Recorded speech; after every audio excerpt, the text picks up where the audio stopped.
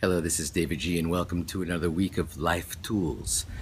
This week we're exploring mantra, M-A-N-T-R-A, often pronounced mantra, mantra.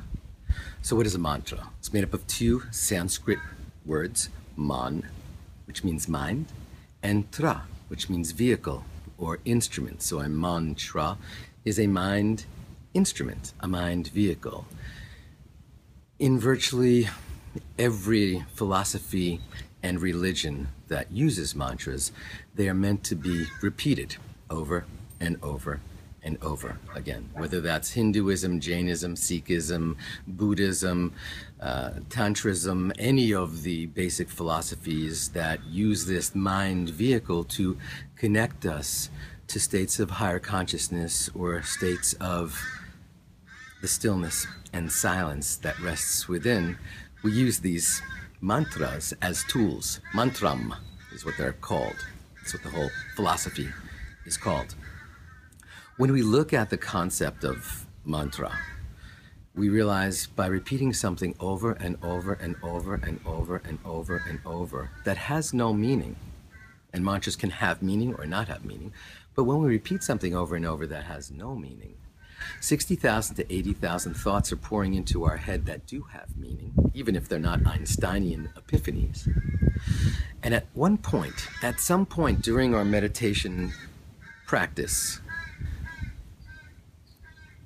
the thoughts are coming in, meaning, meaning, meaning, meaning, meaning, meaning. We're repeating this sacred vibration over and over and over and not giving it any meaning.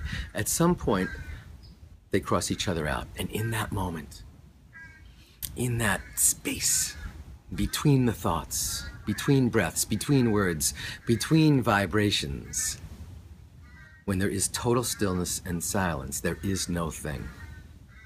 And that's the gap. That's transcendence. That's Atma Darshan, glimpsing the soul. And so we use a mantra.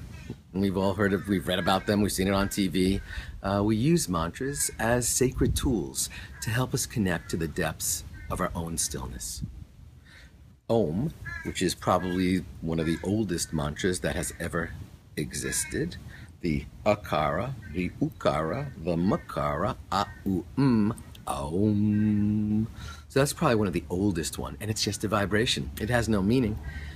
It's a vibration. It's the vibration that essentially tells an entire story. This is that line of Turiya, the next realm, and this dot is the universe. And so it's our waking state, our sleeping state, our dreaming state, the state beyond, and the universe. Aham Brahmasmi, baby. So this week, let's practice our mantras, and we can use Aham Brahmasmi as a mantra, Sat Chit Ananda, Sankalpa, Moksha, Ananda, or any of the hundreds of mantras that I've shared each week in the guided meditations, the weekend meditations, or in Secrets of Meditation. I list a whole bunch of Mahavakyas for you to access to help you connect to deeper states of consciousness that rest within.